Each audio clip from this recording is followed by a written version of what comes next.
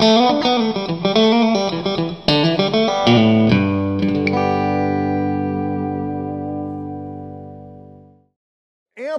what's shaking back there? Okay, well, they're not all live. I don't want everything live. Sure. I have a 412 live and a 1212 that are live. Okay. And then the others are backups. But so what is a Supro? What Supro amp are you? this is where things get interesting. Okay. So I've used tube amps, Yeah. and I've used an Orange CS50 for a long time, Yeah. and I've used a Supro Statesman for a long time now. Yeah. They're great amps. Yeah. I still use them. Yeah. In this rig particularly, I decided to do something different, and that is, I went to the dark side. Oh, well, let's dive in. I don't know if it's exactly the dark side, but by that I mean I ended up building a modeling rig. Oh, wow. Okay. But even before the pandemic, when we would tour, I had these big head cases and a Bradshaw rig. It's the rig between the one that we talked about. Sure. And it was thousands of pounds. Yeah, yeah. And things have gotten more and more expensive to tour. Oh, God, yeah. Weight is an issue. And really, originally, I built this fly rig because we would be, like, the gear would be moving and I'd have to go play a one-off and then fly back to the tour. Yeah. So I had to have something I could just take quickly with me, and I used kind of a lot of stuff. So I had to get tricky with it. So I started using a Line 6 Helix. Oh, okay. Oh, And, great. Okay.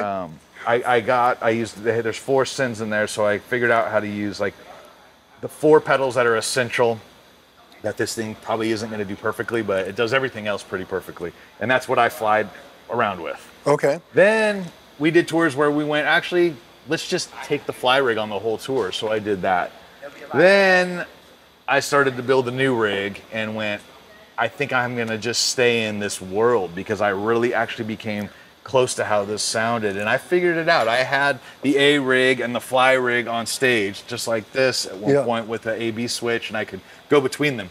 And here, like, okay, I had my front of house out there telling me from the talkback, more mids, less low end, go to the orange side. So I split this in half, and one side is my orange side, one side is my Supro side. I run them into respective cabinets. I run into, believe it or not, I run into a solid state power amp. Yeah. It's super efficient. It's super clean.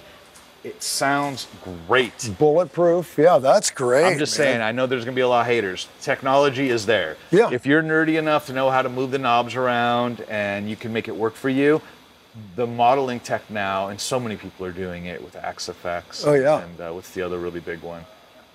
Yeah. The Kemper, of course. Yeah, the Kemper. I'm using these guys because I've been friends with them for a long time. Sure. And well, and working with your front of house and having them A/B it, and so we went back and forth until he couldn't tell. Yeah. And then I would say, which one do you like more? And it was this one. This one that actually became the better sounding one. Do you feel, okay, the thing that gets me with that is it doesn't quite feel it, but I think it's probably because I'm usually on ears with direct things, but if we have cabinets behind it, probably feels makes a big difference. The same. It makes a big difference.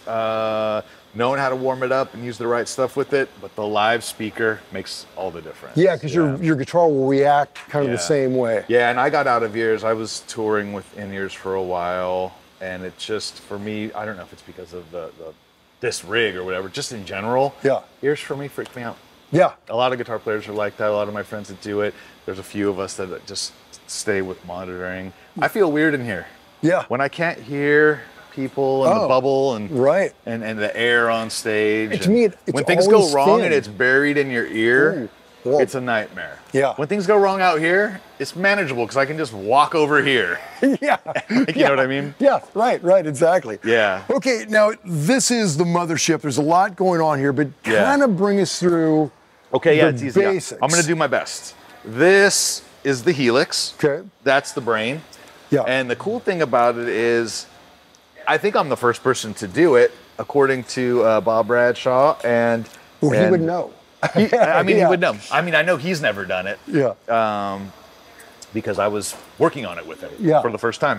But Line 6 even, I don't think they've really had too much experience with it. So I was the guinea pig, and I was basically coming up with how to do this. This controls Bob's switching equipment. Wow. So, I mean, I have his switcher here, this RST. And that's the one you had from the rig prior to this? Yes. You just kind of cannibalized that rig. I rebuilt it and kept the board. Okay. So this is the RST, and normally this has like a row of presets and then pedals you can access and banks like that. Yeah. I personally liked how this thing, I became accustomed to how the Helix looks. Sure, it's clean. It's got all the strips, and if you look, like if I move through like songs, you can see like your set list. Yeah, my set list, and then besides the set list, that I can see all the songs. I can now see all my settings. Oh, yeah. Like I don't have to remember. Like this is where the presets were before, down here, right? And there's no strip. So sometimes the intro would be here, and it would just go right into a solo. And then sometimes it'll go into like the verse and then a chorus, but sometimes there's a pre-chorus there. Sometimes there's no solo here and it's over here. And I'm just having to remember all this. Yeah. I have something like 70 songs in these things. Yeah.